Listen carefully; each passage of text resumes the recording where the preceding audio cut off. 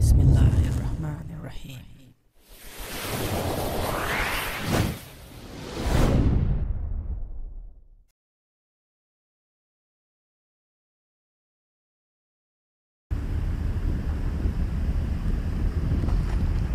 Assalamu alaikum and greetings. Alishanmao here.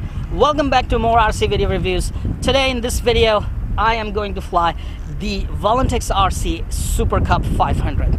Now Super Cub already are very stable planes, but when you add a stabilization system in that, they become even better. And that's what this is. The Super Cub 500 from VolantexRC with built-in stabilization system targeted towards beginners. And of course professional pilots can have fun flying it. Now I have chosen a nice windy day to fly it because, you know, windy days are the time to basically test the capabilities of these little RC aircraft with built-in stabilization system. Let's put in the batteries, let's fly it and see how it behaves. But looking at it right here in my hand, it's already want to take off. It's really very lightweight.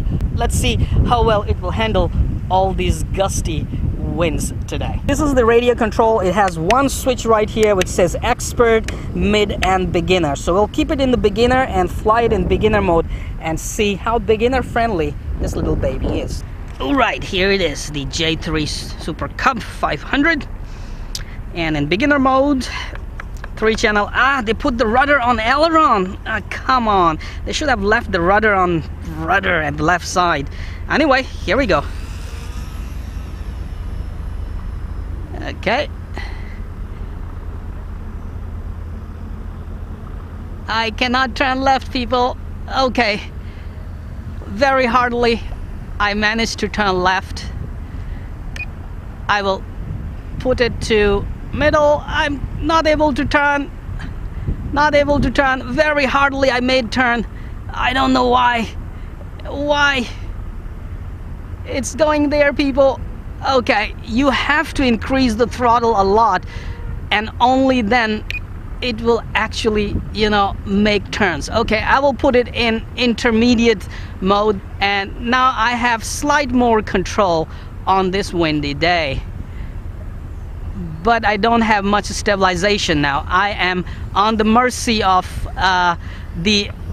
almost crashed it and landed by the wall. I'm almost on the mercy of, you know, its upwing design. Okay, I will turn on the stabilization and we will give it a try once again. So basically the rudder is just way too small. However, given its profile, it's really want to take off. So here you go. Takeoff is just super easy, but turning it around is turning it around, really you have to give it a lot of turn on the rudder, and you have to increase the throttle as well. Only then it will actually respond. Now I have very mild throttle, but you can see my rudder is completely not responding. Very difficult to respond because of the winds. So basically without winds I can easily conclude right here at this point without flying it too much.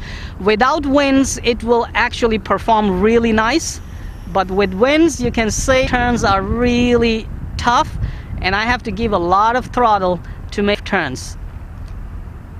But the plane is pretty stable. See, it's actually handling the winds really nice. It's not crashing. Let's see how can we land. Come on forward, don't just hover there. I'm glad it has an elevator so I can actually reduce the altitude if I want. Okay, come on. I'm having difficulties landing this baby, but I can actually have fun hovering it. And what I'm trying to do is make a landing, so I need a good amount of throttle to make the left rudder work. And then dive,